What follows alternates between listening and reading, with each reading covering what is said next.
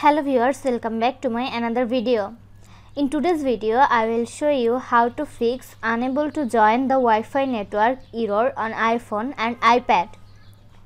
Solution 1. Reset network settings. This process will reset your Wi-Fi networks and passwords, APN and VPN settings and cellular settings. To do this, launch Settings app.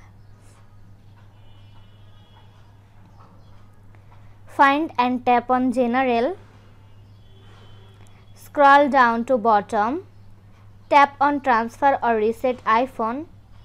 Tap on Reset. Select Reset Network Settings. Enter your iPhone's passcode.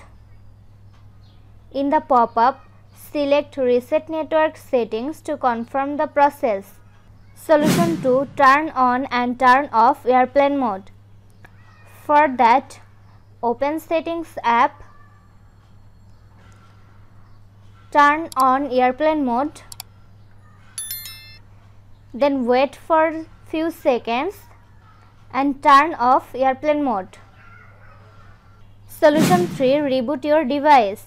Open Settings app, find and tap on General, scroll down to bottom, tap on Shutdown. Drag the slide to power off slider to turn off your device. Then wait for a few seconds and turn your device back on.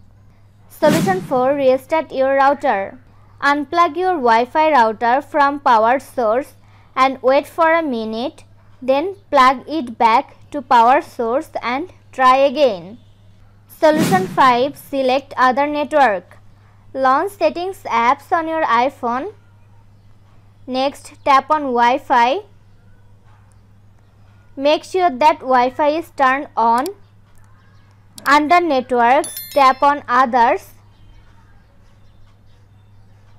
In name field, enter the exact name of the network and then tap Security.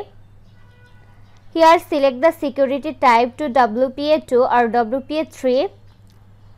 Next, tap on Other Network to return to previous screen. Now enter the network passwords in the password field and then tap Join. Solution 6. Check for software update.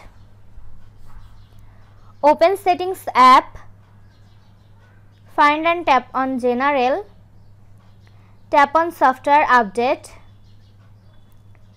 If any update is available, click on Update Now. Solution 7. Force restart your iPhone.